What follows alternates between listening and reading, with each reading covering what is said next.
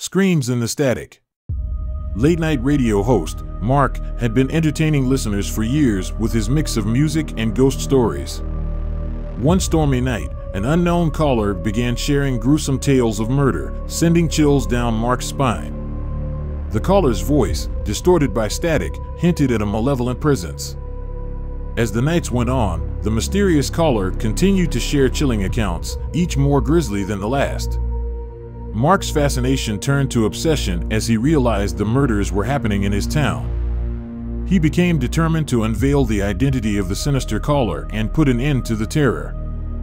Mark began investigating the murders, visiting the crime scenes, and piecing together the puzzle.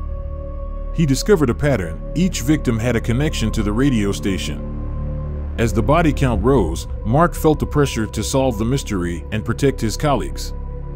One fateful night, the unknown caller phoned again, revealing the location of the next murder. Mark rushed to the scene, only to find his closest friend dead.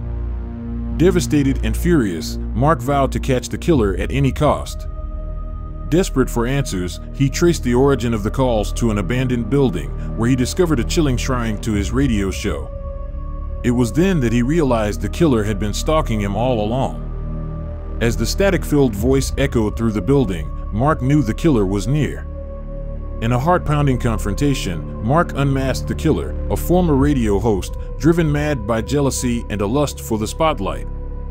With the police on their way, the murderer lunged at Mark, but he fought back, finally ending the reign of terror. Screams in the Static serves as a chilling reminder that the line between obsession and madness can be perilously thin. And when the airwaves fill with the whispers of a killer, one can never be sure who is truly listening.